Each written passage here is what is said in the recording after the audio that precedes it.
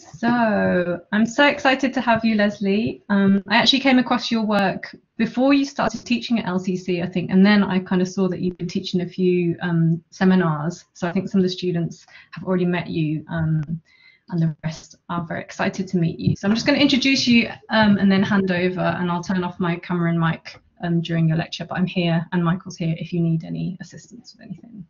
Okay, thanks. Leslie, I'm just going to read out your bio as is traditional. I hope you don't mind. Okay, sure, no problem. Leslie Gaston Bird brings over 30 years of audio engineering experience to her work. She currently specializes in mixing feature-length films and documentaries in stereo and 5.1, and is currently adding Dolby Atmos workflows to her arsenal. She's a governor at large for the Audio Engineering Society, author of Women in Audio, and is working on her doctorate on immersive workflows at the University of Surrey's Institute of Sound Recording. Recent movies she's worked on include Rent-a-Pal, Leap of Faith, a documentary on the making of The Exorcist, and many others found on her IMdB page. So it's a great honor to have you, and I'm really looking forward to your lecture. Thank you so much, Leslie. Thank you very much, and it's good to meet everybody. I sort of have my eye on the room where people are registering and entering, and wow, there's like 54 people here. That's pretty cool. Thanks everyone again for bearing with the technical stuff at the beginning of the session, but the times we live in, right? So today I'm actually wearing my Dolby Atmos shirt. I don't know if you guys can see it, but I'm very into immersive audio, and so maybe we'll talk a little bit about that today. But these are objects. I guess I should sit up a little bit, but these are what are called objects that you can mix in a field of basically 360 degrees of surround. So immersive audio is one of the areas where I'm focused, but I also am interested in women in audio, and by that I mean I've written a book about women in audio, and I love hearing their stories. And you know, I've read a lot of articles, tons of articles, you know, that ask this rhetorical question: why aren't there more women in audio? And I managed to find 100, you know. I wrote, you know, throughout the ages, you know, from Ada Lovelace, who's credited with being the first computer programmer, Sophie Germain, who was French. She lived 3 centuries ago, and she was a mathematician who studied the elastic surfaces of steel, for example. So if you look at the resonance of steel, it's something that you might think about if you think about the Eiffel Tower and how it's built and why it's built that way. It has to do with sort of the stress that's put on that building and how it's architected, for lack of a better word, engineered. And so that was that mathematician who sort of solved the problem of how to mathematically predict those resonances. And if you've ever cracked open Ableton or Reaper or Pro Tools or Logic and you look at your reverb plugins, you might actually see a plate reverb. And plate reverb is basically putting a speaker driver on a piece of steel and vibrating it so that you can hear this echo effect. Well, that can be mathematically predicted by the math that Sophie Germain figured out, and on through the ages. And so it's been my great pleasure to do that kind of research and bring that research to people. So you'll be seeing some of the people that are in the book. You'll be, you know, I wish we could do some binaural stuff. We probably could, but I think for the purposes of this lecture, I'm just going to show you some of the capabilities that we have to do surround sound. And yeah, so that's pretty much an overview of what I'd be talking about today, or what I will be talking about today. So I'm going to actually share my screen because I put together a little keynote presentation, and I'm so excited that I know it's going to work. Sometimes you don't know if something's going to work, but today I'm confident. So this is just a little bit bio about me, and it's I'm glad that there are probably some people who have seen this before, because I think I've showed this to one of the other classes. But for those of you who don't know me, Leslie Gaston Bird, I'm a member of the Association of Motion Picture Sound, AMPS. I'm a member of the Motion Picture Sound Editors Guild, which is MPSE.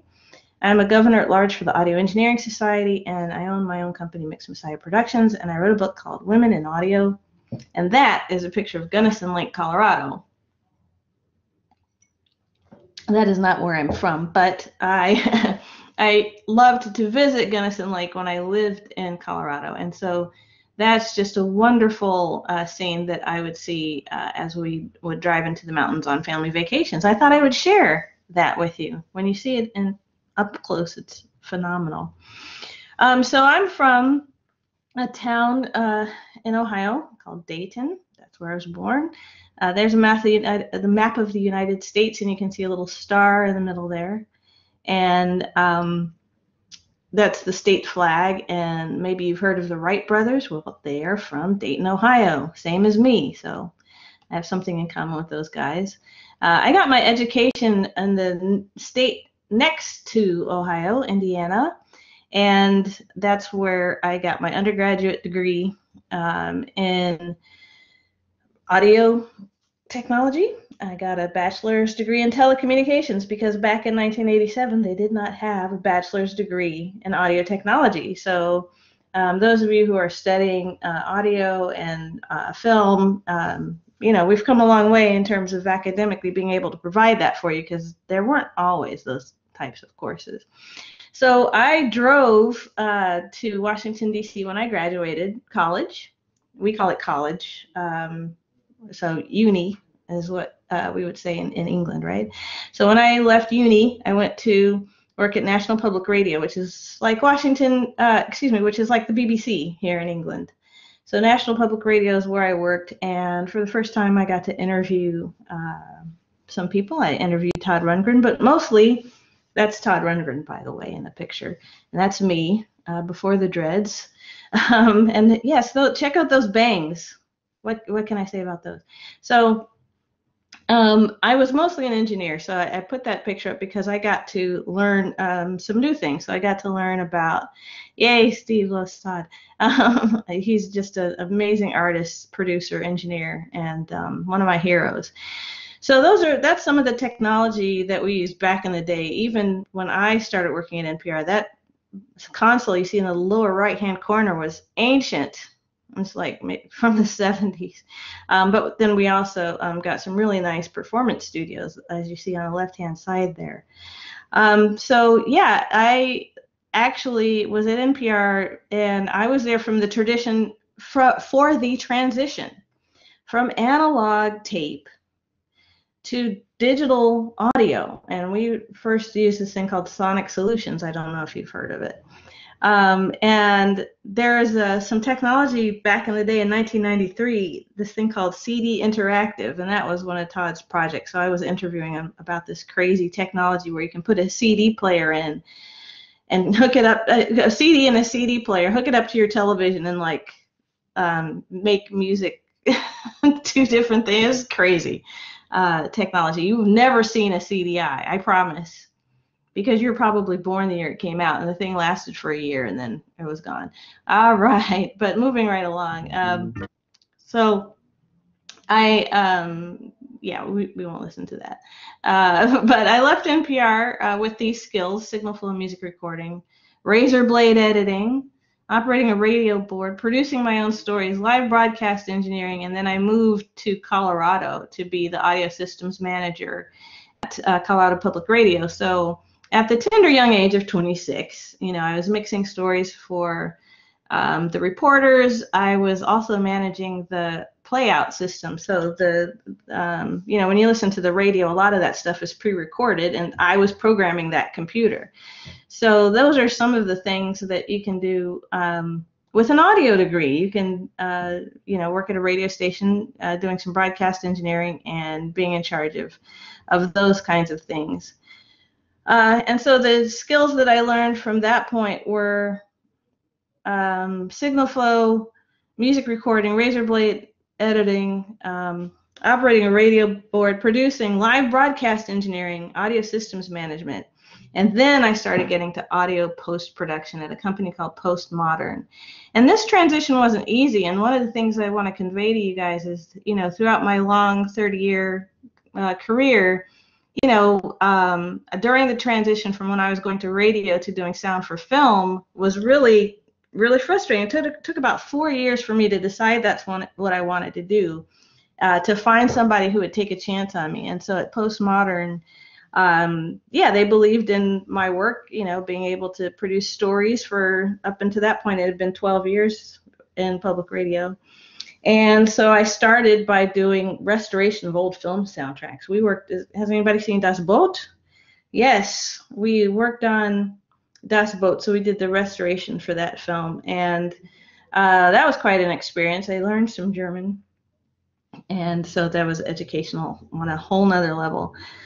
And then from there, shortly after that, I got my master's degree and just started teaching. So my academic career has been full of academic publications. So I have a little credit roll here of through the year 2014. I'm sure I have some more contemporary stuff. Yes.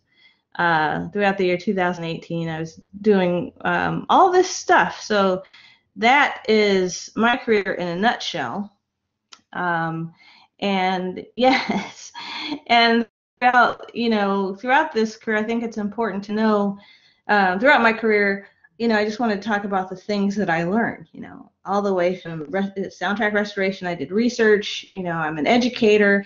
I started learning about multi-channel audio, which is surround sound and more, because now, I showed you my Dolby Atmos shirt. We can do 22 channels of audio. We can do 100 channels of audio. We can do 128 channels of audio in a cinema, which is pretty cool. But I also learned other things. This is what they call soft skills. So I learned about customer service, counseling students, collaborating with others, troubleshooting, paying attention to detail, safety. The reason I put safety there is because we had a ceiling collapse in one of our rooms. And it crushed, if anybody knows about the Neve portico console, we had one of those and it got demolished. It was very sad. But, we had to learn, how to make sure everybody was safe. It's quite an interesting story. Meeting deadlines, the gentle art of persuasion. Oh, yeah, Neve Capricorn. Yeah, I don't know about the Capricorn, but I know Neve, and it's really exciting that they had, the portico that we had. Was like the fifth in the manufacturing line, so it had some heat problems, so we had to keep it cool. But I will look up the Capricorn. That sounds very intriguing. Yes, the gentle art of persuasion. So making sure, if you want a Neve Capricorn or portico, making sure that you can go to your administrators and say, this is why we need this $50,000 thing, and knowing your stuff and being able to make the case. Those are all the things that I learned through my career, and hopefully you'll learn through yours. The Audio Engineering Society, I'll talk a little bit more about that later because it's such an incredible networking opportunity. I'm sure, one of the reasons you guys know me is probably because of my work with the AES and probably because of the connections I've made through the AES. And so that's our Board of Governors. And it's an international society, so we have members in Japan, Latin America, India, Europe, of course. And there's Africa as well. We have a chapter in Nigeria. There's the Women in Audio panel I put together, one of my first forays into this specialized area, I guess you'd call it, for lack of a better word. And that's us at the convention with one of my students in New York. Going out on leaving education, leaving academia. I haven't left really because I'm a PhD student now. But when I resigned from my teaching job, I started freelancing, and that's my company banner, Mix Messiah Productions. And I was inducted into the Recording Academy in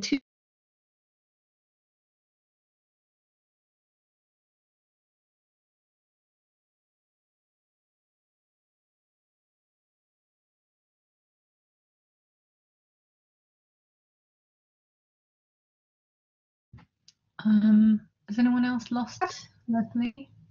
Yeah. Yeah. Oh, coming back. Hey, Leslie, we just lost you there for a sec. Okay, I'm back now, though, You're right? back. Yeah. Okay. Very much so. Oh, I'm going to have a chat with somebody about Blackboard or my internet connection. I don't even know who I'm going to call. So anyway, I was just talking about voting on the Grammys, and I need to get this internet fixed if I'm going to be listening to to those songs. And then my book came out on the 20th of December last year. You can read more about women in audio book.com. And some of the women that I have featured in the book are Anastasia Devana from Magic Leap. She's the audio director out there, and they do augmented reality. So that top middle picture that you see is what you see if you look through this Magic Leap device. These characters appear in your environment as though they were really there. For those of you who have experienced mixed and augmented reality. So you will want to, yes, thank you for ordering the book for the library. That would be fantastic. But this augmented reality, of course, you need sound design. So these little creatures that appear on your screen need to be making sounds. You guys, should be developing and designing character sounds for these types of applications. So just, be thinking about audio more than sound for films, and more than, I say making beats. People say it in a disparaging way, but of course, beat making is, soul-fulfilling stuff. So I don't want to diminish it, but, you can also be applying that love to, for example, performance. So in the middle left hand, you see Pamela Z, that's her name, or Pamela Z, I guess you would say here. I think she calls herself Pamela Z because she's American. But she's wearing a device on her wrist that allows her to manipulate sound. Some of you might have even seen Imogen Heap's Mimu gloves, M-I-M-U, that you can use to do basically control sounds in cool ways. Or you could be a vinyl mastering engineer. Here's Jet Galindo at the bakery. So she's holding out a freshly minted vinyl LP. We've got Fayla Davis and Dennis. I'm sorry, I cannot pronounce Ornbakov. I'm not really sure, but he's from Czechoslovakia, and she's from South Carolina. And they met each other on Craigslist, and now they have a company called 23dB Productions, and so they do podcasting. So there's all this cool stuff that you guys can do. So that's the end of that first presentation. So any questions out there? I'll just take a little break before, while I queue up my next presentation to see if anybody wants to pass along any questions. Yeah, hi. Hello there. Can you hear me? Yeah, I can hear you. Awesome. Right. So I'm a long-standing AES author and member, and for the benefit of everybody else, like, what would you say are the benefits of the students here? If we've got 60 people in the room, what would you say are the key benefits of joining the AES? I'm a huge AES advocate, so yeah, you riff with it. Yeah, okay, I will. I love AES. So the first time I joined AES, you know what? Actually, I'm going to rewind to my first experience with AES. They had this blue journal that came out. It's like a blue magazine, and it's called Audio Engineering Society Journal. And at the time, I was studying electronics at Indiana University, and I opened this thing, and I'm like, holy crap. There are symbols in here that I haven't seen since I've taken calculus, and I don't know what they mean. And so it was very intimidating to read the AES journal, and I'm like, I don't know if that's my thing, really. But when I got to my master's degree, my professors, who were Roy Pritz, the late, great Roy Pritz, who was education chair and one of the presidents, and Rich Sanders, who started the forensics program, they said, you should get involved with AES. So the first thing I did was I joined a competition. It was a recording competition, and I submitted this music video that I had done. And my thing was that I had recorded live musicians in different locations and cut the locations together so the audio was seamless. I was very proud of it. Called it Music Video Verite. and I won. You know, so I won this competition. I got money from my school to fly to Berlin, Germany, and you know, get up on stage. It was the first time I had like given a presentation at an academic conference. And I talked about my music video, and I like won this competition. I'm like, this is cool, you know. So that, you know, I thought of the AES as like a scholarly society, which it is, but I didn't realize, you know, at that time in 2004 when I went to Berlin, there was the trade show floor. There's people making microphones that you know, the microphones I'd never seen before, loudspeakers I'd never seen before. And around this time when I started going to conferences, I met Jamie Angus, who does a lot of work with noise shaping. So anytime you open your computer and it says, do you want to dither this thing? It's like I met the person who works with the dithering for the noise shaping thing. Like that person is the real person, you know. Audio celebrities. And in your textbooks, do you see the staircase thing where it talks about digital audio, and you see this thing and it said something about aliasing? I don't know if you guys cover that kind of stuff.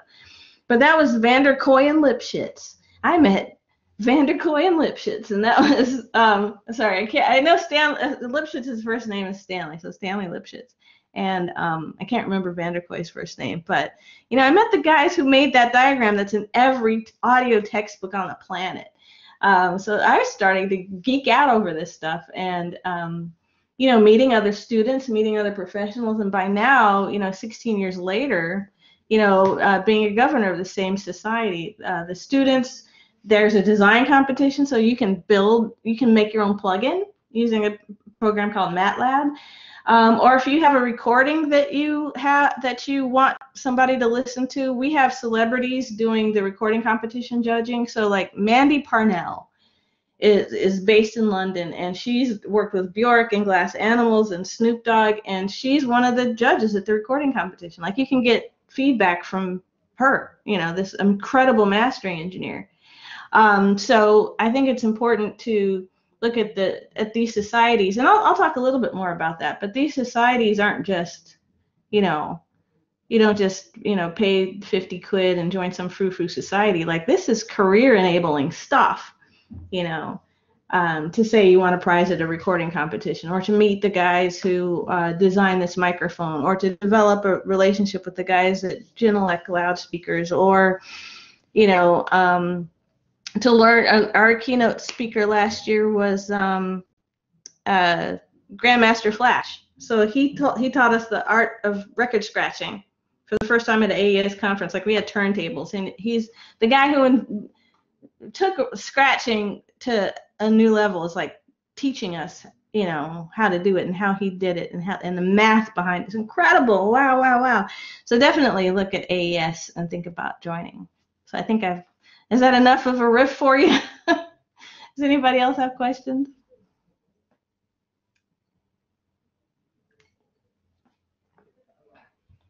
Anyone?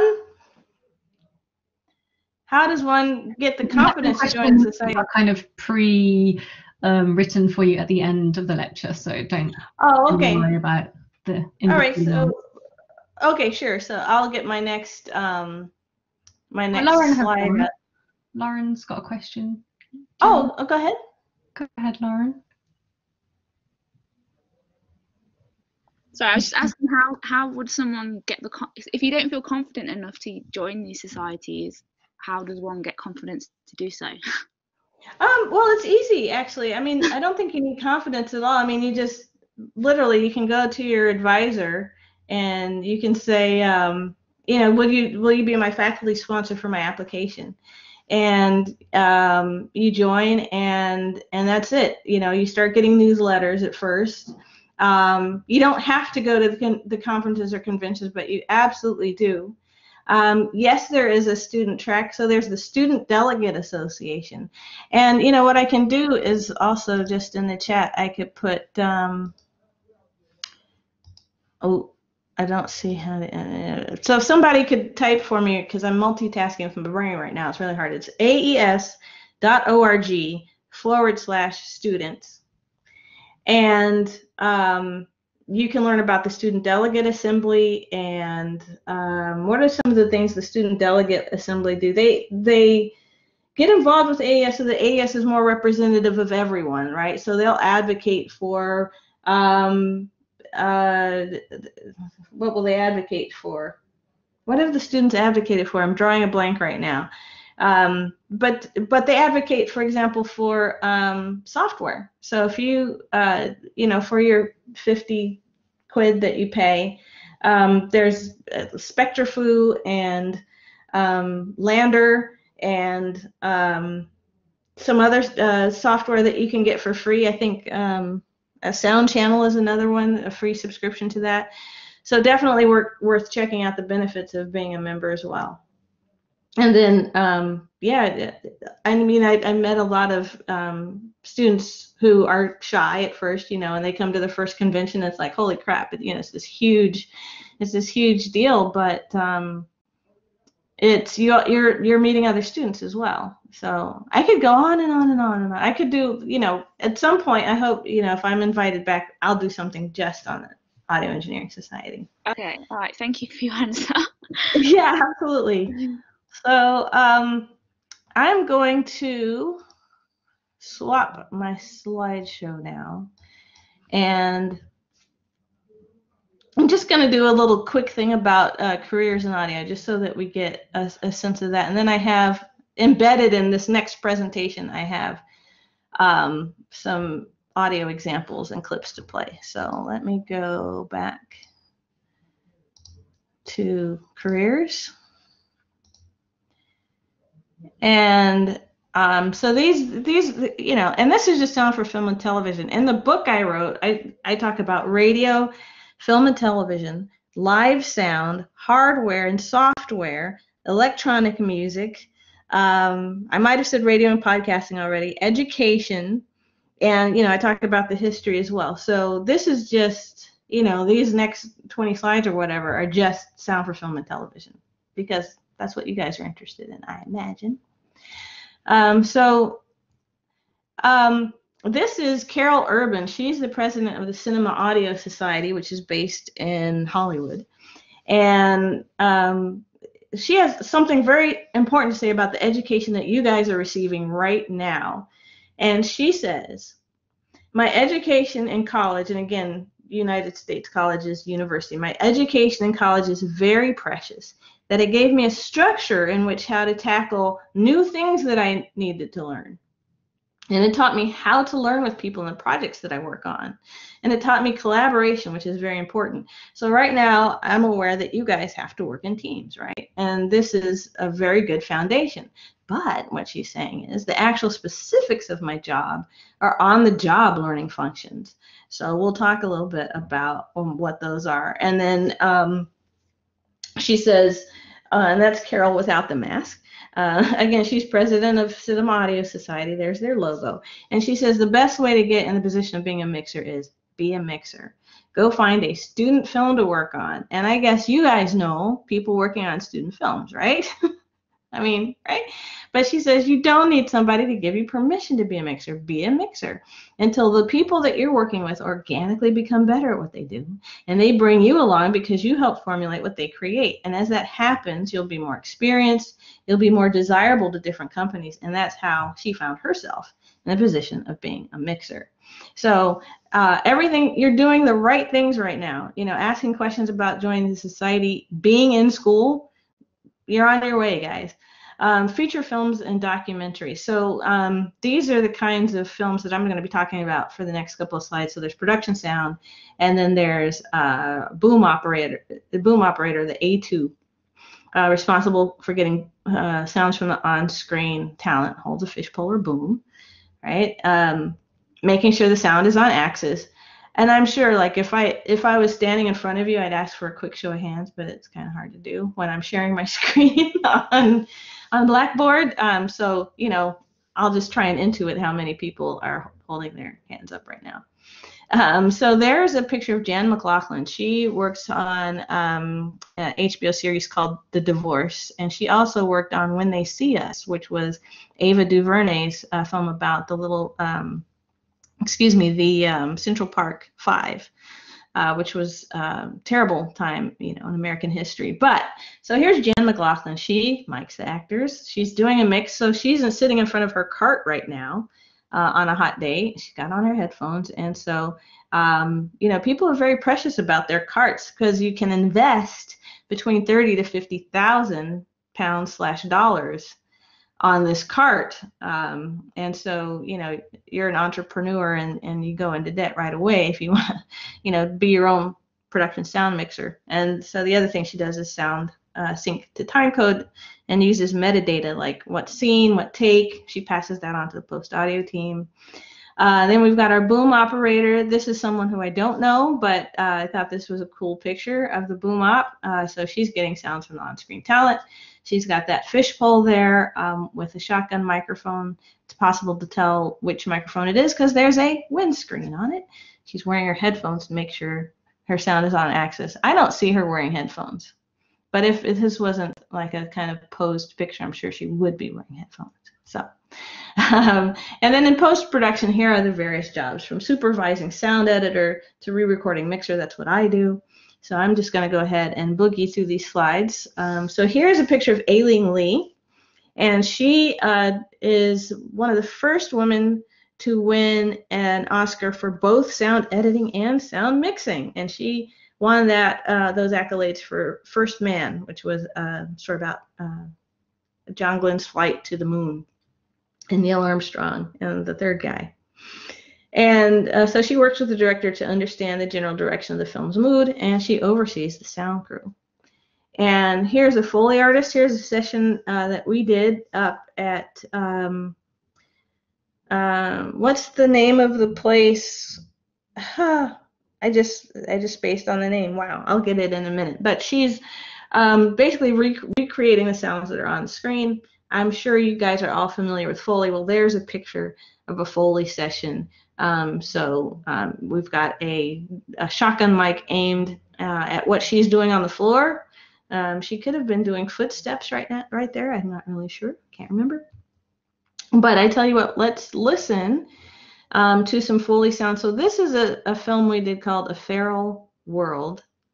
And you'll get to see sort of like our Foley session. So in this picture, I'll explain what you're going to see because you're going to hear my voice, but it's going to be my voice coming from this video I'm about to play you. It's kind of confusing. And on the right-hand side of the screen, you see an arm. So that is the arm of Kelly, who you saw in the convention antics photo in my last slideshow. But she is going to be doing footsteps for something. Now, here's the interesting thing about this particular Foley session. I'm in London. They're in Denver, Colorado. And so we're doing a Foley session. We call it Foley Across Continents using a software called Source Connect. So I will now play, and hopefully you'll be able to hear this Foley session. That first kid? Yes. Okay. All right, so here we go. You want me to keep going when he goes down the hall? Yeah, I'll back up and give you some more for that. Okay. Rolling on 150. Is it Josh ready? Yep. Rolling. Action.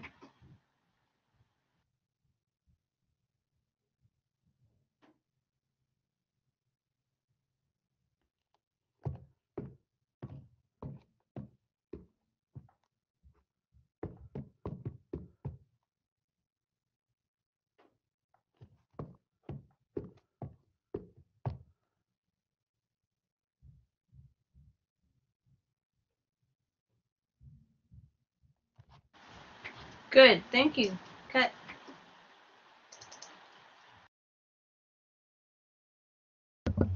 So what was interesting in that session is there's a whole bunch of stuff going on, but that was just a pass for the footsteps for the little girl who walked in on screen and then walked off screen. So she was making the footstep sounds, for the character who was off screen at that point. So that, and you heard a little bit of delay in the communication. That's because, the audio was traveling 4,000 miles so that we could talk to each other. So it was a really fun session that we did.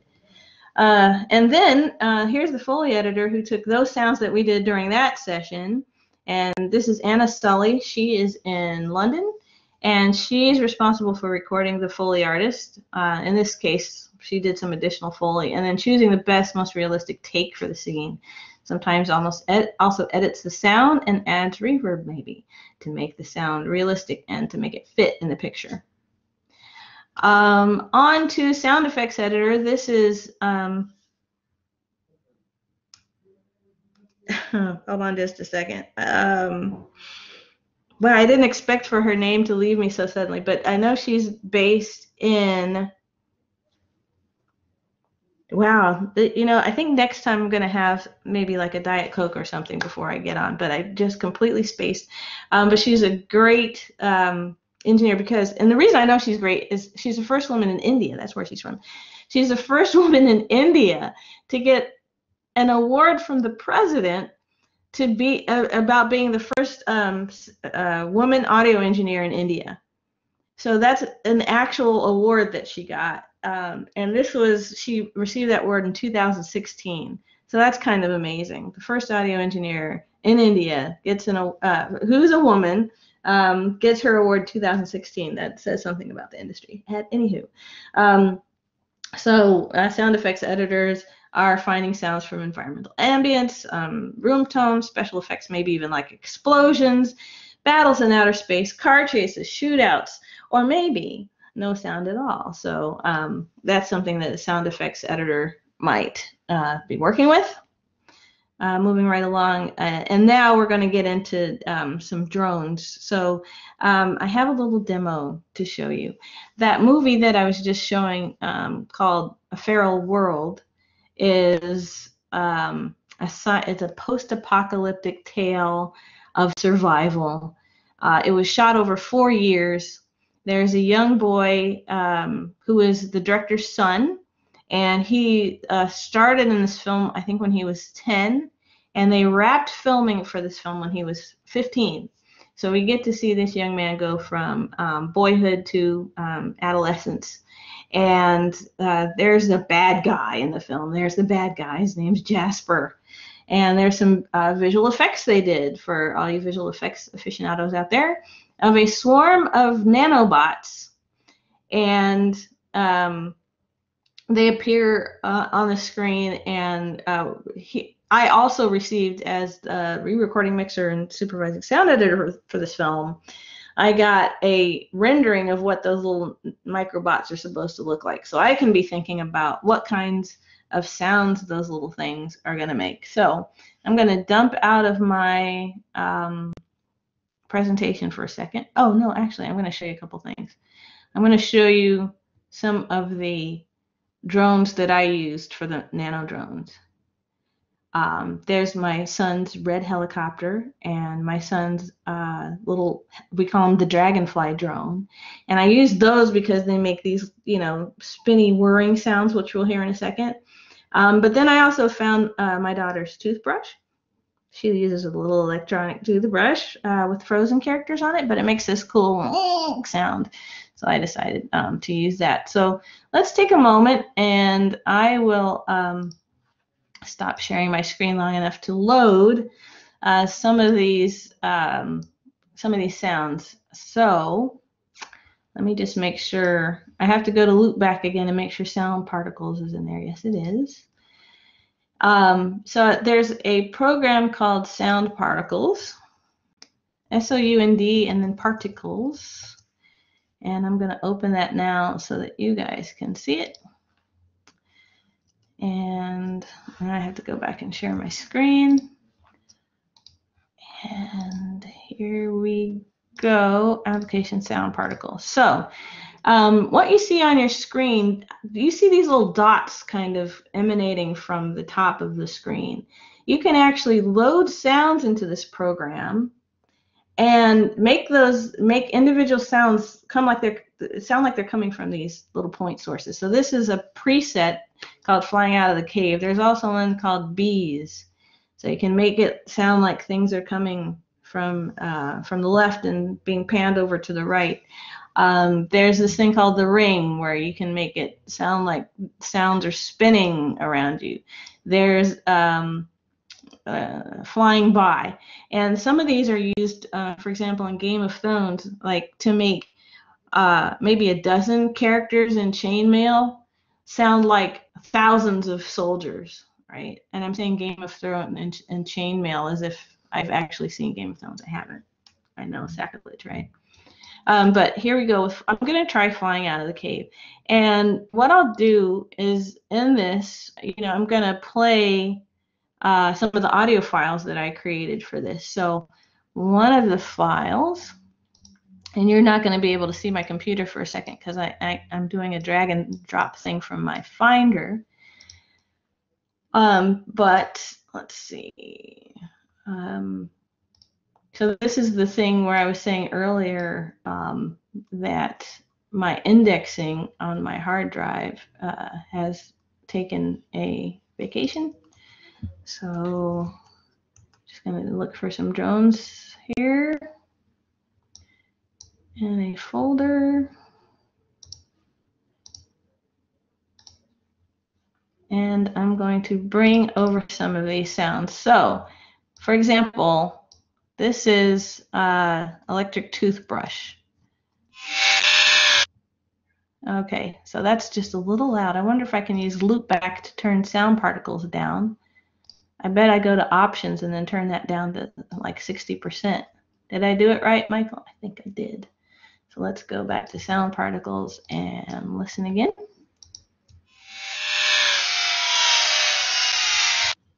So that's what it'll sound like if I have that little electric toothbrush in there. So what if I add even more? So I'm going to drag like 4 or 5 things over there. And so let's see what it sounds like when I drag 5 things over there, and it'll render for me. And let's uncheck these and check my red zone. It's so loud. Hold on, I'm gonna have to turn this down, I think, even more because it just sounds like it sounds like a distorted mess. So I'm just gonna turn that down to 30% on loopback, and hopefully the slider's really not well. The values don't make sense, so it's like either 100% or like you have to bring it right down to 20-30% to actually. Oh, okay. Well, let me try. I'm going to try 20% then. Yeah. Let's see if that works. Okay, the name of the program is Sound Particles. Thanks, everybody. So let's hear what this crazy thing sounds like now. So here we go.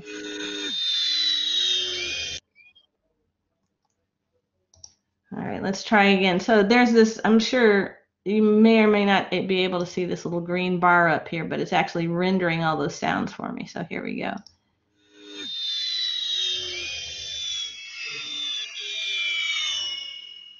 All right, so it's taking all those little sounds that I made and making them sound like a flyby. But what we really need to listen to is just the sound by itself. So I'm going to see if I can go to Pro Tools and just play the sound by itself, just so you can hear it. And forgive me if this isn't so easy, but I'm going to do my best. So,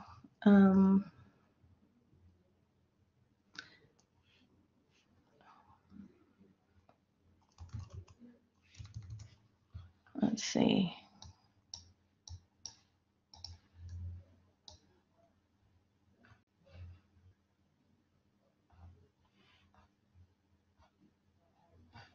Not so much.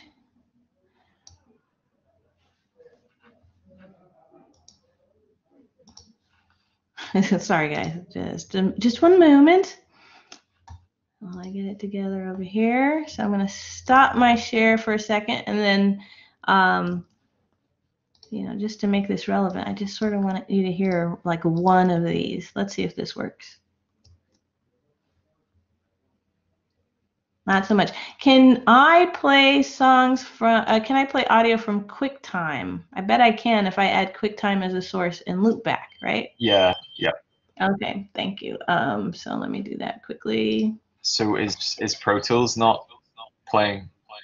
No, this was operator error, so I had I didn't pull that sound into that session, so this was just lack of preparation on my part. So QuickTime Player, thanks. QuickTime Player over here. Let's hear what just this one of the red drones sounds like. So that's, that's kind of the boring sound of a toy. But as you just heard, when you put 4 or 5 in there, 4 or 5 of them and layer them together, you can make it sound like, a swarm of things coming at you. So that is merely what I wanted to show you. So the name of the program is Sound Particles. Lots and lots of fun to use. They have an educational version. They have a trial version, so you can try it out. It doesn't have to be things that go buzz. You can put a guitar in there. You can put a voice in there. You could put the sound of footsteps or keys to make it sound like marching or chainmail. So it's just, really incredible to think about, well, what kind of stuff can I just mess with, and what would it sound like? And then you can do, like the guys working on Star Trek are using sound particles. The guy who invented sound particles got a cool award, and etc. So just going back to my my keynote here, and picking up where I left off. So yeah, being a sound designer can be really cool because you get to do things like record your kids' toys and toothbrushes. Next, we go to the dialogue editor. So she's responsible for making dialogue intelligible and pleasing and matching sounds from one scene to another. So on any given day, you could be recording dialogue in a scene and you have, say, a couple sitting at a table. Perhaps on another, on take 2, somebody's outside the window trimming the hedges of the property where you've got the location shoot, or there's more traffic, or you're shooting at night. And so, if that scene is supposed to take place over the course of, a 30-second conversation, and you're blending all these different takes, you could have any number of acoustic challenges right on the set for that day. So that's what our dialogue editor does. Our ADR editor, this is a cool ADR studio. I've never done ADR, and I've certainly never done ADR in a studio that looked like that. But she's gonna choose the right mic for the actor and set up a looping session. So here's an actor overdubbing their part for a movie. Let's all make it a goal to have a studio that looks that nice. I think that's pretty awesome. The music supervisor, she's researching music that can be used in the film, sometimes in addition to the original music, and so make sure that the cue sheets are done and the music is properly licensed. So you want to make sure that you get clearances for your music. I'm sure you guys are all familiar with that. We've got the composer. This is a picture of Kei Huang, and she's from Taiwan, and she started composing at a very young age. I think she might have been 17 in this picture, and she's got some vintage gear there. Of course, it was cutting edge at the time. So she's writing music according to the director's vision, and sometimes with an actual orchestra. Maybe she's doing everything in the box with sampled instruments. And so what kind of considerations? I'm sure you've talked about this in your classes. Tempo, to add, maybe to drive the film, maybe adding the right sense of drama and tense and humor with different instrumentation. And then we've got a music mixer, so she's actually editing the music and preparing stems. So when I am mixing a film, I will have stems, maybe 8 or 9 stereo tracks, so that I can maybe take the percussion out if I've got lots of footsteps in the film, or take the footsteps out and replace it with the percussion because it gives, a different sense of drama. So it's nice to have options when you go to mix the film. And the mixer might also be panning the music to give a sense of envelopment as well. And then there's me, the re-recording mixer. And I love the way Carol puts it. She says the re-recording mixer is like the chef. So the sous chefs are dialogue editors, Foley editors, who get the ingredients and chop them up and put them in the right shapes and sizes. And the chef is the recording mixer who cooks it, sautés it, pans it around the room, cooks it just right, and presents it. So that's maybe what a re-recording mixer does. And then I was talking about life after university, life after uni. So there's a great career panel. You can actually download this. I won't play it here, but it's on YouTube. So if you look for the Sound Girls Career Paths, Sound Girls has their own YouTube channel, so you can actually look at that video. There's also a great one that the BAFTA sessions did. Good afternoon, everyone. Look at that, and I will make sure that you guys have a link to that. And then there's a couple of things that you can do if you're a student and you're looking for societies to join. The Association of Motion Picture Sound has a student membership, so why not join? And your course 2i tour, oh dear Leslie, surely you could have taken that I out. Your course tutor can sponsor your membership.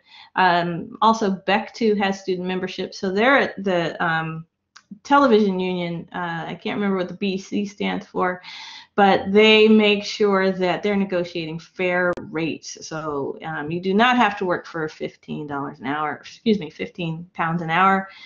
You can go on to BEC2, look at the rate cards, and see what is a fair rate for you to be paid, and that's because the union is working on your behalf. And they have a student membership. So does the MPSE. They're based in the United States, but I do believe they have an international membership.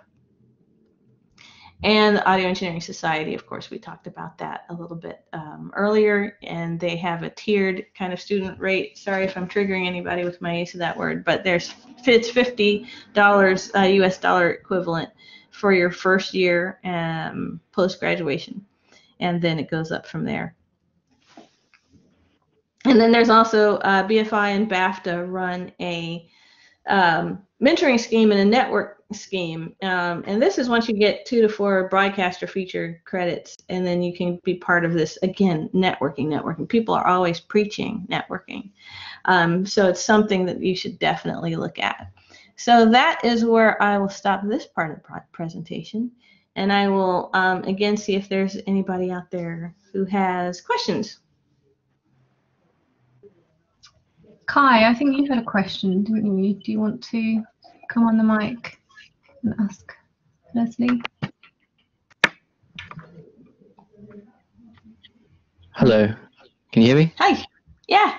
Ideal. I was basically just going to ask, with all those like different forms that you can do for like sound, like post-production and things like that, is it common for a person to just choose one of them to specialize in, or is it good to just sort of do all of them now and then eventually you'll do like one specific one? Does that make sense? Yeah, it makes sense. I think the easiest thing to do while you're a student is just to try a bunch of different ones. Some people, like, my least favorite thing to do is footsteps, Foley footsteps. May I never have to do another Foley footstep session. It's tedious stuff. But there are some people who love Foley, like that's all they want to do. They want to, get in front of the mic and really, try and get the right texture for the film and experiment with sounds. So, there's some things that you're going to find that you don't want to do. Like some people don't want to hold the boom. I don't mind holding a boom. Some people get intimidated by Pro Tools sessions with, 250 tracks on there. They're like, oh, good Lord. Yeah. I don't want to do that. And there's some people like me who are like, that's exactly where I want to be. I want these gigantic sessions on my computer, and I want to do all this complicated routing, and I want to mix and surround. And so there's some people for whom, that is a better match. So definitely, but in terms of does it give you an advantage? No, I don't think that being able to do more than one thing gives you an advantage. I just think the reason to do it is to sort of try it out and see if you like it, and then to specialize, definitely, if you can market yourself as the best dialogue editor or a very experienced Foley artist, then, people know what to come to you for. So for self-promotion and self-marketing, it's probably good to specialize. Jessica, you have a question? Hi, Leslie. Hello. Hi. Thanks so much for today. I've got a question really for the students, because we have I've been teaching the module Applied Sound. Some of the students are here today listening to your talk. Just some advice really. They're mixing in stereo for this, for their films that they're going to be doing, but they have the opportunity. I'm encouraging them to work and to experiment with 5.1, and also we have Dolby Atmos set up as well. So for someone that's mixed in 5.1 and Atmos, any beginner kind of approach as to how they might approach their films if they want to experiment in Atmos? Any tips or? You know what? I actually got a template from the guys at Netflix. I'm sure they would love for me to share it with you. I need to find a shortcut to that, and then I can type it in the chat. So if you guys bear with me, and so it's I think the best thing to do, right, is to get your feet wet and to actually try it. So let me just look here and see if I can find the link.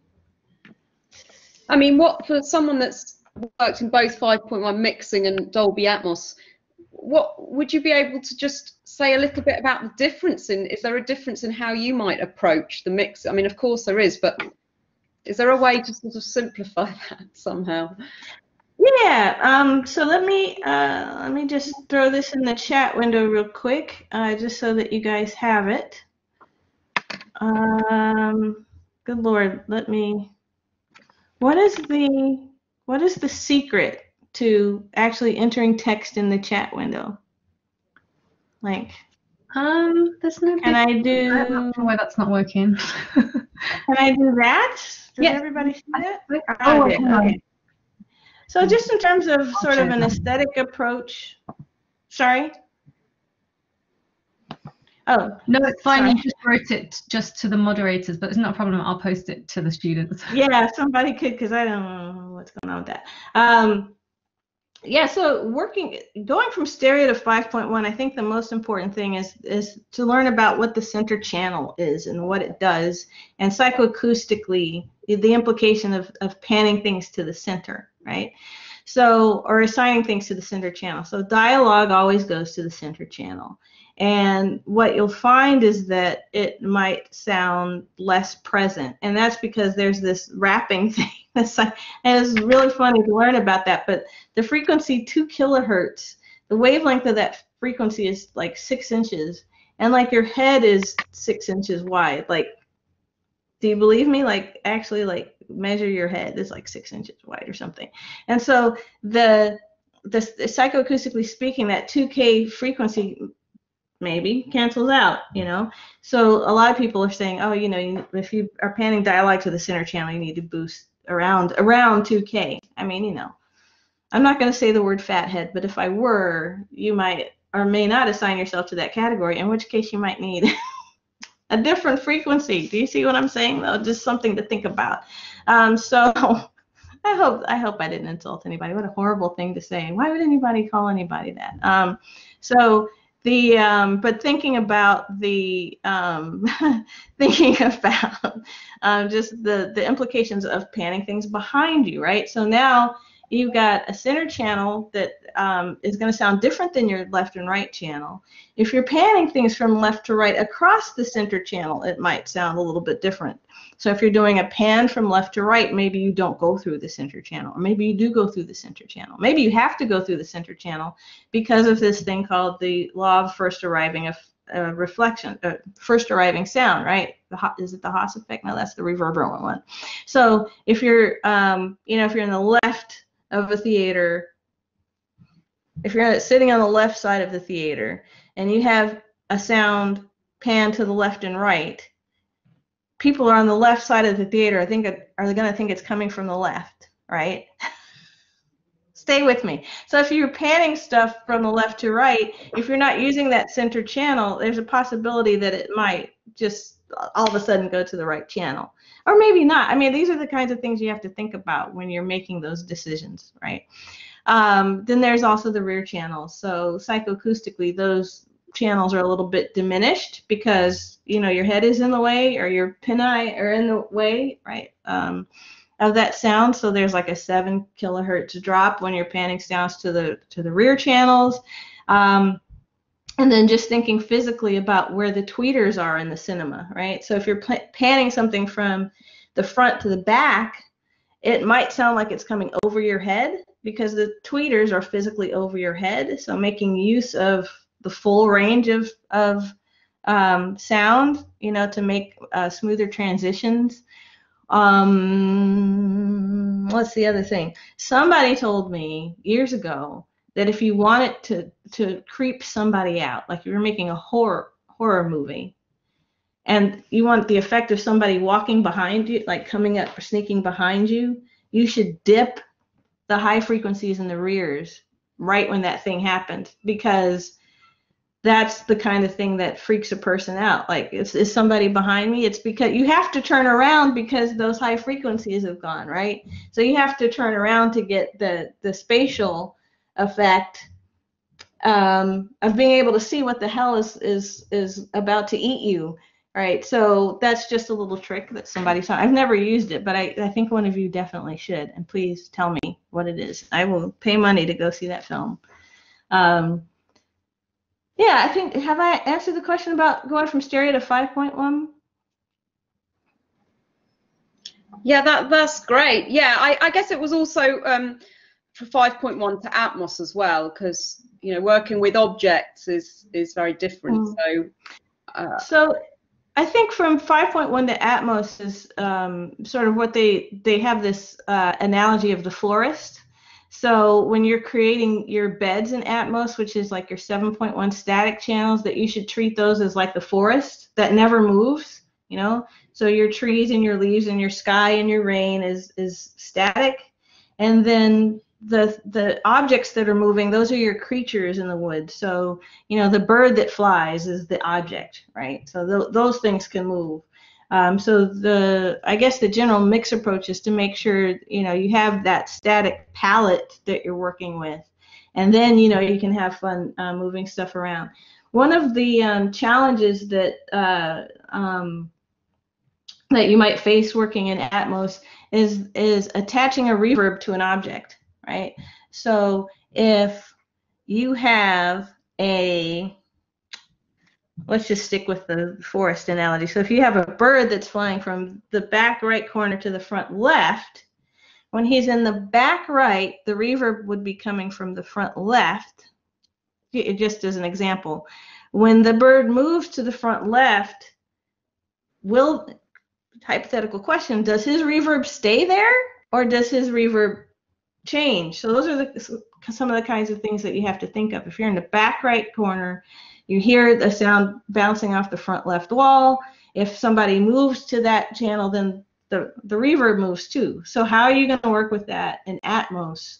You know, do you have to set up some sort of pan law between two things so that when you move something, you know, all that stuff is moving in relation to it? Or do you just throw up your hands, create a 5.1 reverb, leave it there, and then let the algorithm figure it out? So those are just some challenges to think about moving from 5.1 to Atmos. You know, and then of course, if you've got your side channels, if you're doing 7.1 going from 5.1. So then again, working with things like ricochets or something, are they going to go through your head, or are they going to go around the side of the room? So you have to be cognizant of how that sound is going to behave when you have speakers on the side of you as well. And then speakers on top, again with the helicopter analogy, you know, where that you can do better with it, even though I think in real life, if you've got a helicopter flying overhead and you hear that sort of low rumble of the helicopter, if you try and pan it from front to back, I think it's harder because you've got the low frequency sort of going through your body, and I don't think you really feel it because low frequencies aren't as directional. Sorry to get into all the psychoacoustics. But if you take out some of the rumble and you focus instead of if you can make those blades sound like they're coming above you, then it has a better effect, I think. That's great. Thanks, Leslie. And do you find that the track lay has to be considered more, you know, for the, you know, you have to consider if you're working in Atmos, do the editors have to give you something a little different? Oh, that's a good question. I think it depends. I mean, if you know you're going to be working in Atmos from the start, then hopefully there's a template you can share with everybody, and everybody can mix to that template. Yeah, I don't know. Yeah. That's a good question, though. Yeah. Great. Thanks a lot. Yeah. Yeah, you're totally welcome. It's a big subject, isn't it? I mean, it's hard to not be in a studio to sort of explaining it like this is difficult, isn't it? Rather than actually demonstrating it is a whole different experience of it. So yeah, definitely. Yeah. So let's. Thank you. Poor Lauren. Oh, we're so sorry. So we were just talking about if Dolby Atmos. So what the hell is Dolby Atmos? I have it here on my sleeve. What is this Dolby Atmos people are talking about? So Dolby has set up a sound format that basically tries to recreate 360-degree sphere of audio, right? And so if you can imagine that you have speakers all over the room instead of just in front of you, left and right. So imagine that you can put sound coming from any speaker in the room. You know, if you have a bird in a tree, you know, you want it up there, right? And if you're only working with stereo, left and right, then your bird has to be either over there or over there. And that's the only place that bird can go. If you're working with 5.1 surround, you have left, center, right, left surround, and right surround. You cannot put a bird in a tree if you only have 5 channels. Well, Dolby is trying to give us the opportunity for putting birds in trees, and they're so clever. They're claiming that they can do it, you know, they can sort of mix it down to 5.1 and use some psychoacoustic tricks to make it sound like you've got that height channel. Or if you want to invest a little bit more money, you can actually put a speaker, you know, in your living room. You can put your speakers in the ceiling, and you can have the bird coming from, I mean, you know, you can have the bird coming from in the tree. So just to make a long story short, Dolby Atmos is a way of trying to get away from the planar, P-L-A-N-A-R, planar approach to sound and make it more spherical and more enveloping, more immersive, if you like. What advice would you give to people working in stereo? What should they get together on stereo first before they move on to surround sound? What should you? The last part of the question is, what should you understand about stereo before you move? As in, like, what? I don't know if I'm explaining this. As in, what should you know within working with stereo when you're mixing with stereo before you start to move on to that kind of stuff? I think the thing with stereo is that even from, you know, the 1950s, 60s, 70s, when we started even knowing what stereo was, and I know there's some very strict people would say it was the 30s, but just bear with me. So historically, we've only ever had 2 channels. You know, my mom and dad had 2 channels, and that's what you have. And so anybody doing sound design for just 2 channels had to say, well, how can we make it sound big? You know, and the answer for how to make it sound big was to use the 3 dimensions of space in sound design. So if you have something that's dry, like dialogue, if you have a dialogue channel that is dry and you have no reverb on it, it'll sound like it's very close. For example, pardon me, my microphone is going to make a little noise now, but so if I'm talking to you like this is a dry signal and I sound very close. If I start moving the microphone away and away and away and away and away, I start sounding further away. So in order to make something, you know, sound closer far away, thank you, Mr. Microphone, you're adding reverb, right? So that's how you get a dimension of spatiality in a mix. You don't want things to be too dry. You don't want them to be too wet either. In order to make something sound high, you know, so if you want the dimension of height, you can use the trick that I talked about just now, which is, you know, leaning towards where your tweeters are. So the high frequency speakers, you know, on your tweeters. You might be able to have something sound higher up. It doesn't work with headphones though. So if your listener is going to be listening on earbuds, they'll have to say it's just tinny. It's tinny, you know. But back in the day, people didn't listen to the television on headphones, you know. So like all these tricks, you know, it's like how can you even predict what your listener is going to be listening on? What should you know about stereo? So there's left and right, and then there's the range of frequencies that you're dealing with. The more frequencies you have, the louder it might sound, and it might also sound spacious. Or you could have loud and enveloping if you have a lot of frequencies. So you're using the full range of frequencies, it might sound enveloping. Or if you're, wait a minute. Or you could even just simply pan something from left to right. So you have that dimension of space as well, left or right. So those are the things that you should understand in stereo is left, right, near, far, and to a certain degree high and low, but it doesn't really translate when you have headphones on. Cool, thank you. Yeah, you're welcome. Leslie, I just wanted to ask because there's some students who have got some questions prepared, and I didn't know how much of your lecture you wanted to do. No, let's go to some questions because let's see what happened and what is revealed.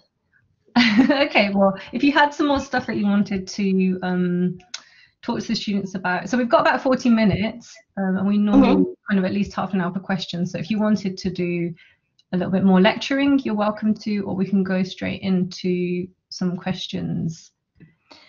Well, I could play. So I did have prepared a scene from a movie. So let me open that up for you guys. And then I will share it. So this is a movie called A Feral World. Yeah.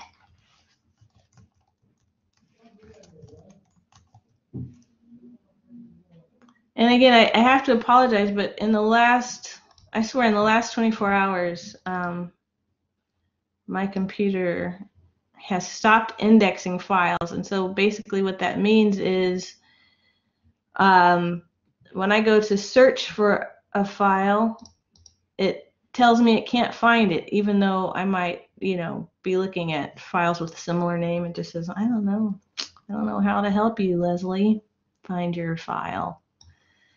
So I have to navigate through more windows than I would usually do. So it's opening now. Thanks for your patience. The movie Feral was a, like I said, a 4-year process, and it started with a director approaching me and saying, hey, I want to shoot this movie, or I've shot this movie, do you want to do sound for it? And I thought it was going to be a one-time thing, and then he says, oh, and we're going to shoot it, we're going to do another version next year. And I'm like, oh, okay, a 2-parter. And then he said, there's another year and another year. And eventually this turned into a feature-length film. And so we are now opening said film.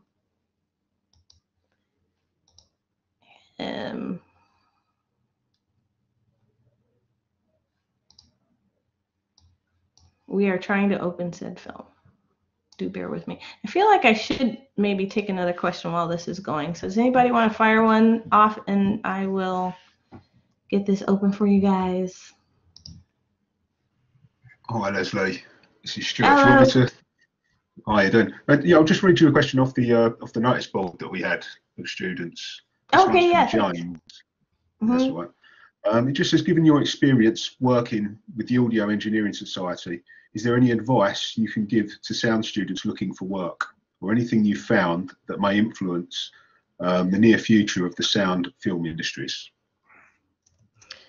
I think, yeah, near future, I think it's all been about remote work, right? So trying to find workflows where you can have your actor sit in a closet doing their ADR lines and then bring it in and match it. So all of these cool little plugins that Isotope is doing, like dialogue match and things like that, I think have really are changing the game, and finding solutions for this. Like I was talking about Source Connect earlier, and even the program that I'm using today to bring you the audio, like Loopback. I mean, these are things that maybe we could have done with or without a year ago, and now coming this year, it's like, you know, no, I super need dialogue match because I have somebody who they could not come to the ADR studio. They recorded their line of dialogue on a phone. So being nimble with that kind of technology, and I think as students, you can definitely crush it. You can say, yeah, you know, I was working online for a year. You know, I definitely know how to get sound in and out, you know, and play sound for stuff. So that's something that you can add to your CV, right? And then I think immersive sound and Atmos are becoming bigger, but even for games, like the immersive sound format is RO 3D. So that is a format that allows you to do surround sound audio for video games. And all those things apply, but this time we're talking about working with binaural sound. So binaural means, you know, binaural, 2 ears, and trying to create, using the science of the shape of our head, trying to recreate the sensation of something being up, down, left, right behind you. And there's some pretty exciting developments in that. So being up to speed on that, and then joining, I mean, seriously, getting in one of these societies and starting to network, those are absolutely things that you guys should think about doing. I'm just going to play something from my computer right now, just to make sure it works. Yeah, there they are. So, and I just saw a question pop up, Annie. I'm looking for my. Oh no, don't worry. Chat I'm just posting James's question in case. Oh, okay. So you've already answered that one. Okay. So I'm just going to go back here. Just a moment. No, I'm not. Okay, so here is a scene from Feral, and this is the scene that involves the drones that I was talking about. So I'm going to share my screen, and oh, Leslie, application window. If only I could describe what I am seeing right now. It's hilarity. I want to share all of Pro Tools, but I have to choose which window.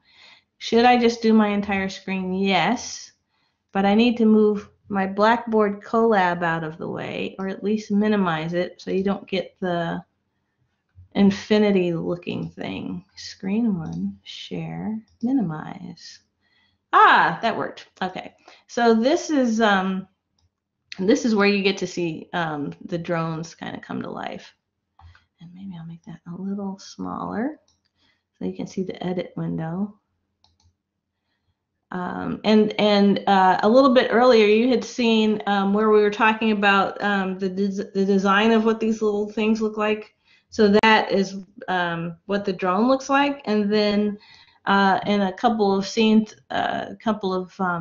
seconds later, you're going to see these things, you know, come out of the box.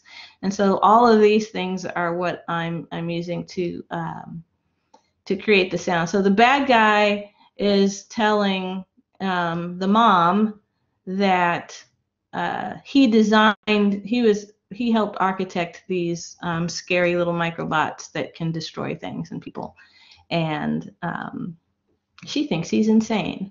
So here we go. I'm going to mute my mic and hopefully it'll work. What guys look like? One is harmless, but as a swarm, they can devour any biological material. Non-biologics pretty effectively too, but then you know that already.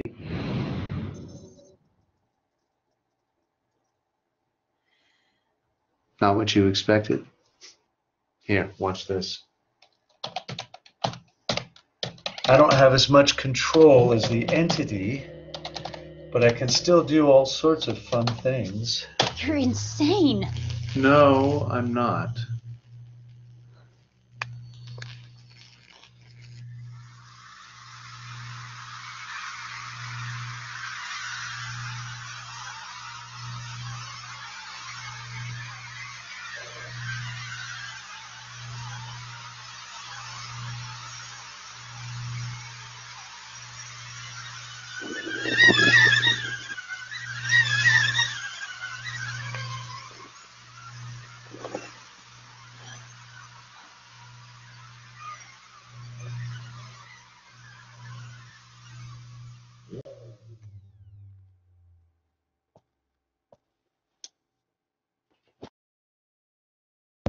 So I can, on one of my computers, I can actually see and hear what you guys see and hear. And it's very, for me, it was very sort of stuttered and pixelated. And how was your guys' experience? Was it, could you get the idea of what was going on there?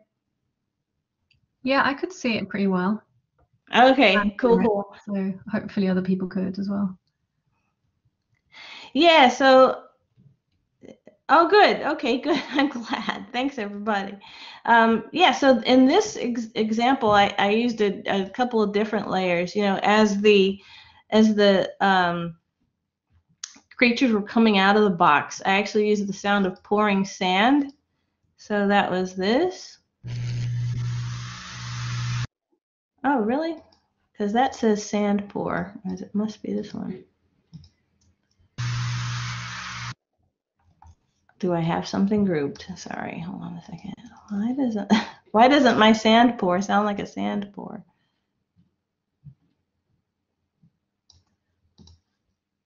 It might be because, oh, I think I know why.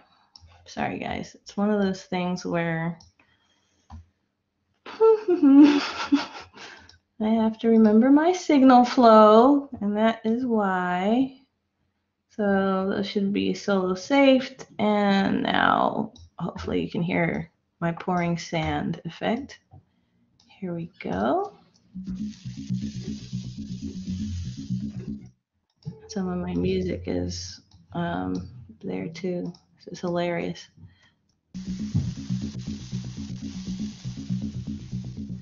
So I wanted to get that sort of gritty sound of a bunch of animals coming out of a box. And then you also have like this loop of music that's playing that's bothering me that I can't seem to know where it is. I think it's this one or this one. I love the undo button because I'm just like completely janking up my session so you guys can hear like some sand. But here we go. There it is. All right.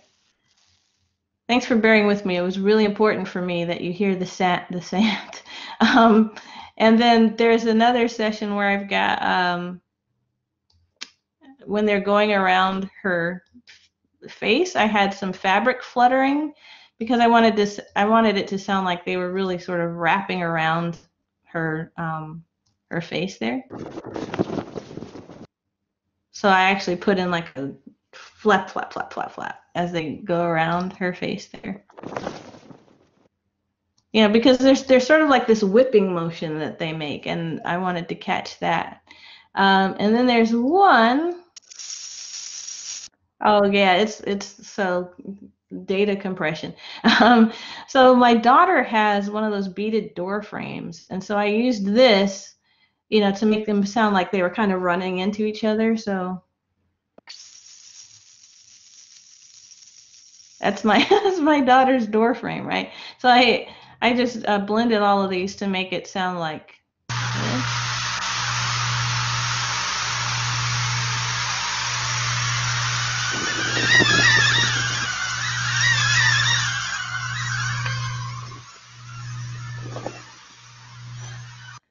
So those are some of the fun things you can do with sound design.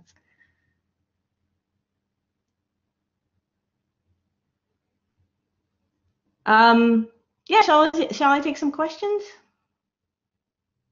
Yeah, that sounds like a good idea. Who wants to go next? Stuart, I don't know if Daniel, you had some. Either of you, please go ahead. Cross-industry application of immersive sound tools. Oops, you know what? Sometimes I apologize, but I have difficulty seeing like a chronological list of chat questions, so I think it's probably better if somebody reads the questions to me. Sure. Shall we read it out, or Stuart? I'll do it if you want, Anne. So yeah, hi Leslie, my question is regarding the cross-industry application of immersive sound tools. Could the understanding of Dolby Atmos, for example, be a transferable skill to other industries such as VR and video game sound development? For sure, yeah, I think so. Now I haven't done a lot with, yes, definitely, yeah. There's going to be a spatial audio conference. There's audio for virtual augmented reality, and these tools are being employed in games today. Atmos is not the platform. I believe it's Oro 3D is the platform that Wise is using. Wise, WWISE by Audio Kinetic, and so they're yeah, they're definitely using spatial audio, and I got to see some of this at the last Audio for Virtual and Augmented Reality conference, where when you go to this virtual conference, you have to listen for cues as to where to direct your little avatar through this world. And so you're getting spatial audio cues. Not only are you getting cues from, you know, something behind a building that's over there, but you're also getting occlusion effects. So you can set it so that a building or that an object that's in the way of another object actually, you know, can make the other sound object dip, right? So, and then how, you know, understanding how sound bounces off of walls. If you're in a virtual space, all that stuff, you know, is being included in game engines, and it's totally fascinating to learn about as well. So definitely a transferable skill.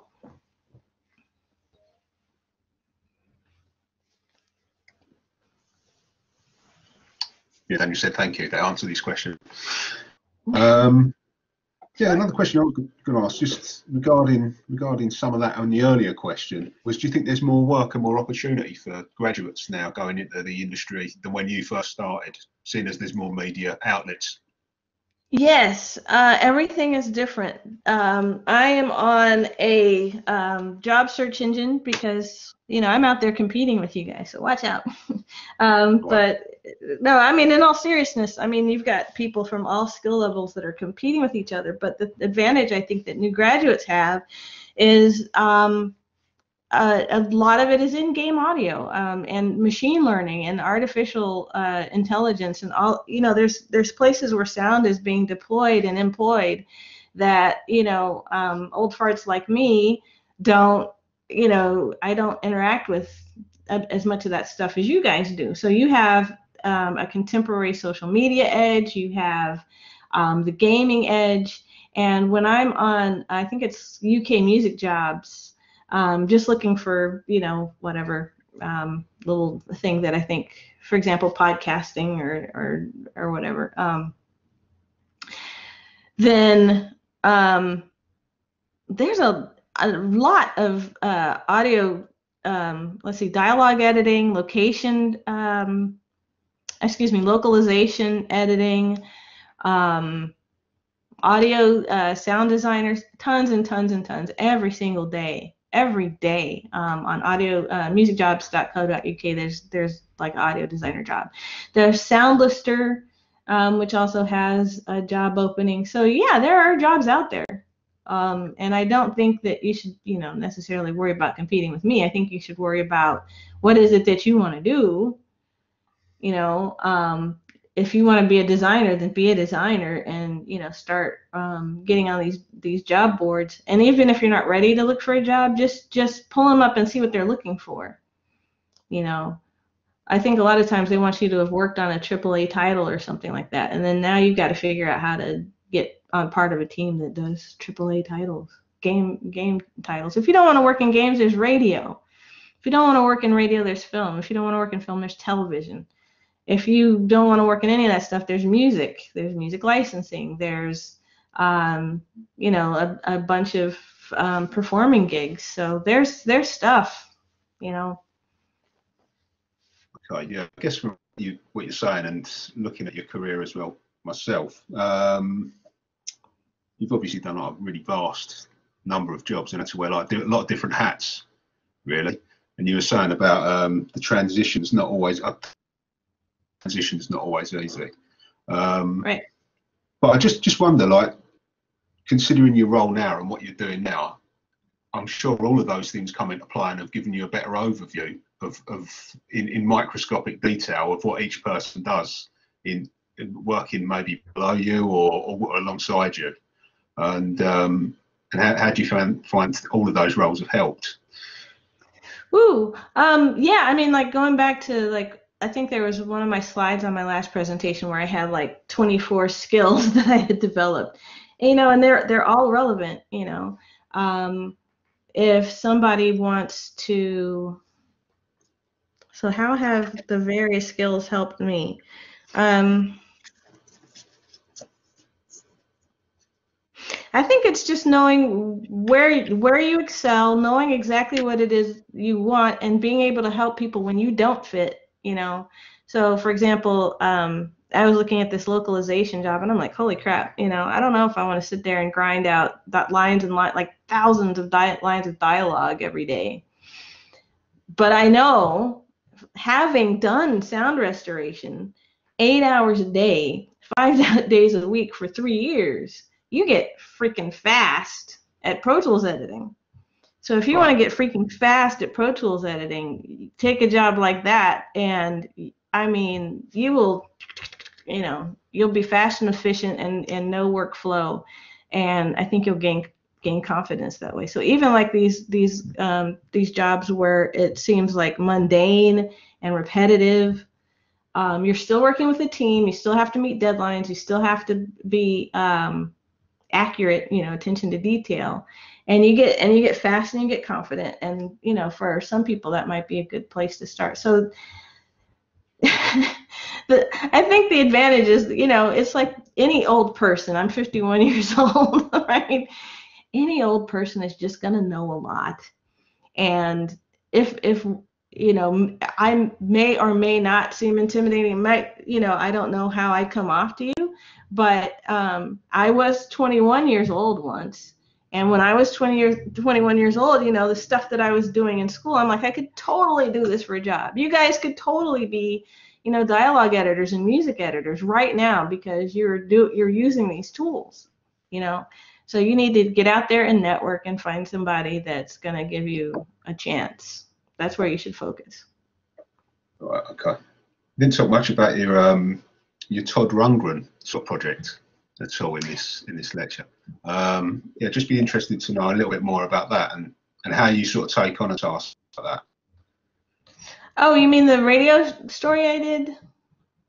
No, was it didn't you do a band thing for Todd? You did some music at Todd Rundgren. Oh no, oh yeah, and I played. Yeah, he came to University of Colorado and we played on stage. That was freaking knee-bending, scary. But yeah, I played with him. But that was just like a visiting lecture thing. He came to UCD for a week and he spoke with the students. And yeah, it was amazing. Yeah, totally. Yeah, all right, cool. Maybe we could get him to come to our school. I know people. Yeah, it would be cool to have Todd come over. So. Yeah, so I've got another question here from Steve. It says, in your 30-year career, how have the aesthetics of sound production changed within films? Are you nostalgic about any outdated technology, or is it more anything goes if you're good with your chosen tools? Yeah, anything does go if you're good with your chosen tools. So nostalgia for things, you know, I think people my age are angry that things are so loud. And it's not because, I think there's a lot of reasons that things are loud, and I don't think loud is necessarily bad. I think that we have more headroom, we have more powerful amplifiers, and we have more speakers than we know what to do with. And it's louder, you know, but I think we shouldn't be aiming for louder. We should be aiming for cleaner. And I love clean, you know. Anytime I hear, so for example, there's a surround sound album that was done in 2006. And just in terms of the best sounding audio, I would listen to Donald Fagen's Morph the Cat. And I can't type it, but Donald Fagen, I'm Steely Dan, Morph the Cat. This is the cleanest. It's the cleanest album I have ever heard. And I think that, you know, talk about life goals. I would love to be on a production that is that freaking clean. And it's clean and it's in surround. And I mean, I think that's the epitome, whether it's film, music, whatever. This is just a compact disc, but so in terms of the aesthetic, if it's clean, you've got me. You know, if I don't have to deal with noise, and if I don't have to deal with distortion, and if the reproduction system is clean, you know, like going to Leicester Square, Odeon, I think it's Empire Leicester Square. Is that an Odeon? I saw Frozen there. That sounded good. Frozen 2. You know, and there's this scene where the big rock people come out, and they sounded like rocks. Like, what? Like, how did they do that? They made it sound like huge boulders that were people were walking. That's freaking incredible. That's some sound design that's some next level stuff. And to be able to have it on a system that can reproduce that in terms of the low, you know, earth moving, and the texture of these grinding boulders. Go see Frozen 2. Why haven't you seen Frozen 2? Now I'm upset. Go see Frozen 2 and listen to the rock people moving. You know, that kind of stuff gets me excited. Super good. I hope I answered the question. Yeah. Yeah, I think so. I'm not nostalgic for anything. Sorry, I just wanted to throw in my nostalgia. I mean, I go back sometimes and try to watch old videotapes. I can't. You know, I'm like, how did I even stand it? So anyway, I'm not nostalgic for the past at all. I guess it's whatever works as well for the project, isn't it? Yeah. Yeah. I'm so sorry. I just realised I got to timetable in a break. And okay. We're nearing the end of the session. But, if anyone wants to just quickly take a break, or Leslie, if you want to kind of take a break and a sip of water, please do so. Okay. I'm just really sorry, I completely forgot. Stuart, do you have more questions? I can see Matthew's also got his hand up. Should we take one from Matthew and then? Yeah, that's right. More on board. Sorry, I missed that. Yeah, sure.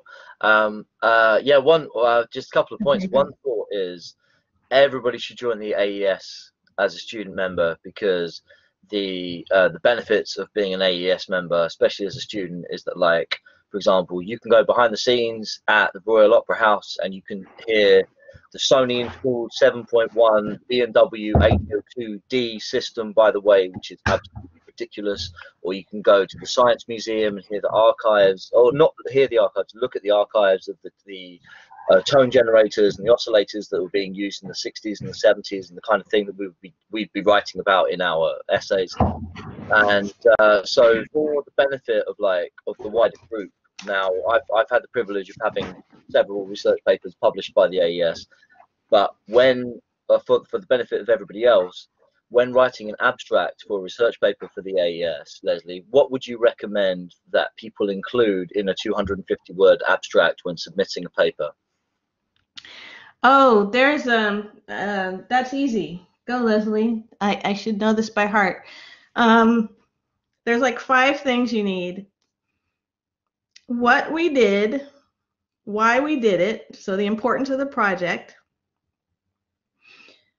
the conclusions that you came up to, the conclusions to which you reached, your conclusions, and then the other 2. The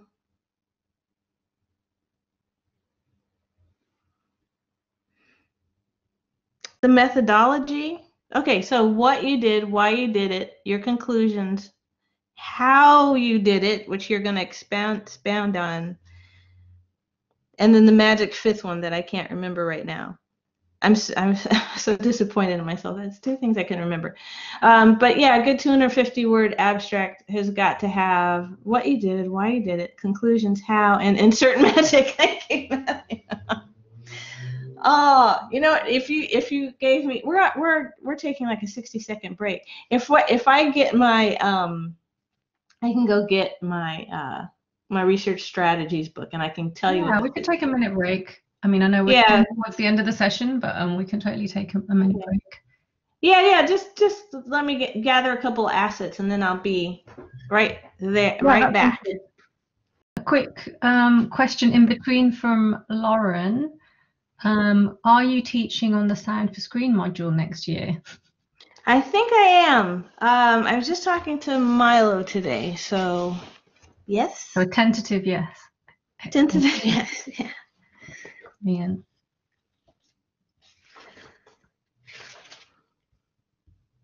And we've got a question from Tim, but I'll maybe wait for you to look up whatever you were looking up. Yeah, the ingredients for a good abstract. This is a book called Research Strategies that I used to teach with, and it had the perfect summary of what goes in a great abstract. And of course now I can't find it.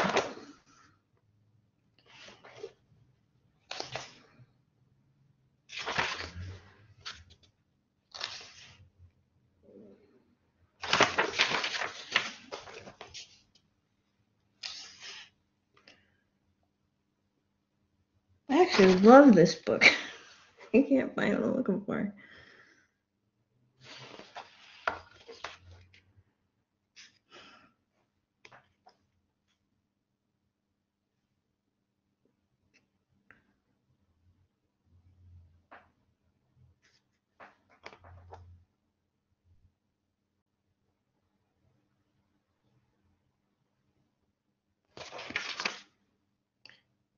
Go ahead with the question. I'm not finding it. Darn it. I think you got most of them. I can't imagine what else would be in there apart from those 4 things and the magic. So maybe why it's new, or why it needs to be done, or I guess why we do it. Anyway, let's go with Tim's question. So Tim asks, what is the #1 most important mixing tip you can give from your experience? #1 most important mixing tip. Your levels. Check your loudness levels. So if somebody says we want it to peak at -0.1 decibels full scale, that doesn't mean that it's loud enough, and it doesn't mean that it's too loud. You cannot use a full scale measurement of your song or your film mix to tell how loud it is. You need to use loudness metering. So invest in a good loudness meter.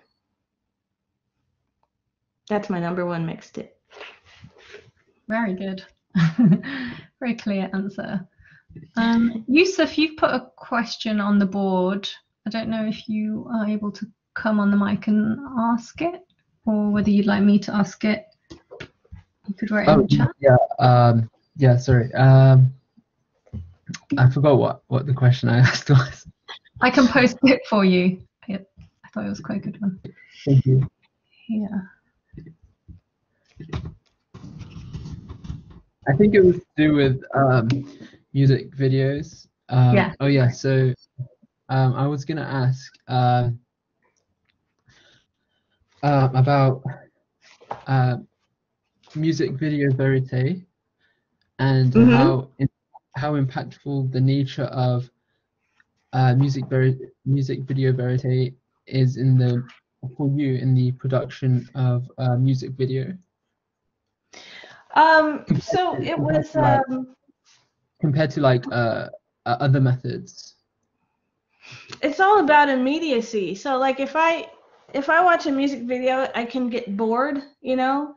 I mean, there's some cool ones. Like there's this Burberry ad that I saw using the Singing in the Rain thing, and they are punching ice balls that hail coming from the sky, but there's no singing in it. It's just dancing, and I'm like, dancing is cool.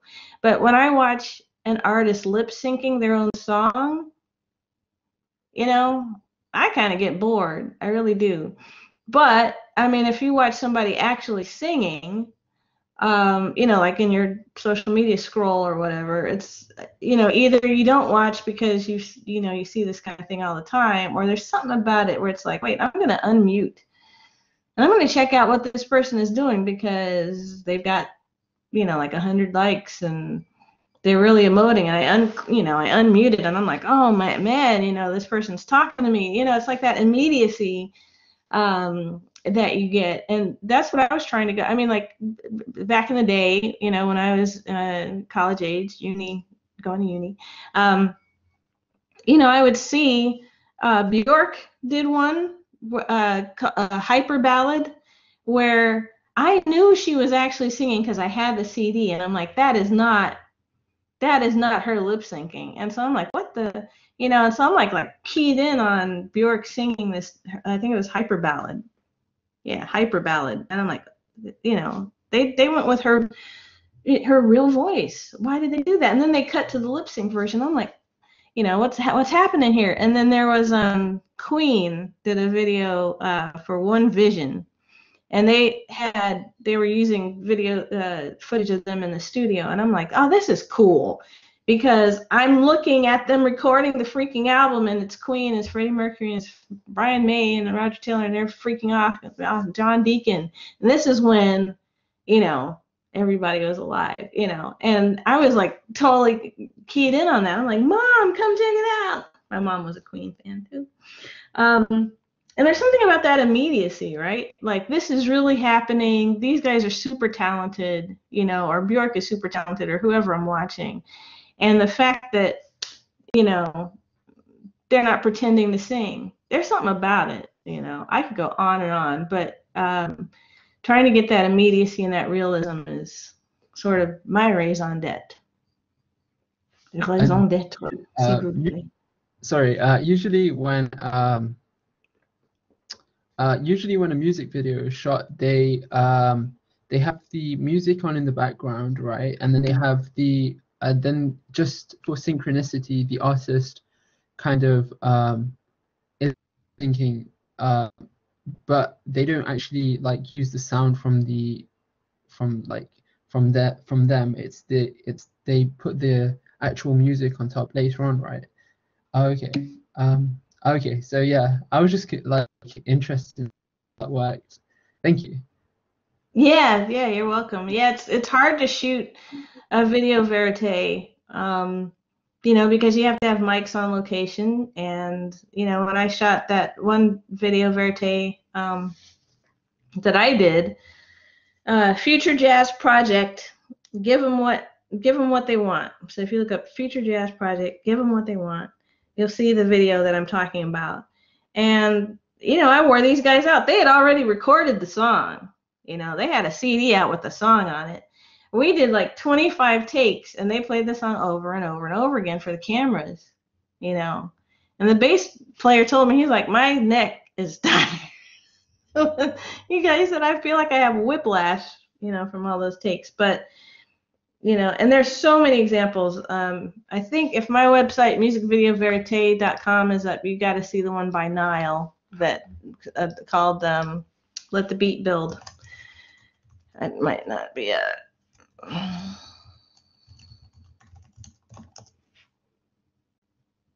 I'll be so surprised if that thing comes up. I'll let you know. Anyway, Nile, Nyle, Let the Beat Build, if you're super interested in that. Wonderful. Thank you so much, Leslie. Does anyone have any last quick questions for Leslie before we thank her and say au revoir for the afternoon? I mean, there's a quick question from James that I thought maybe you could answer. That James was asking, so you're a member of prestigious societies such as the Motion Picture Sound Editor and a voting member of the Recording Academy. How do you gain these titles? For the Recording Academy, I think you need a certain number of album credits, and somebody has to nominate you. For MPSE, you need a certain number of film credits, and somebody has to nominate you. So yeah, start building those credits and start networking, and then people will know you. And then if you meet somebody who's on the Recording Academy or MPSE, you ask them for a nomination, and that's how you get in. And it's not that hard. Good.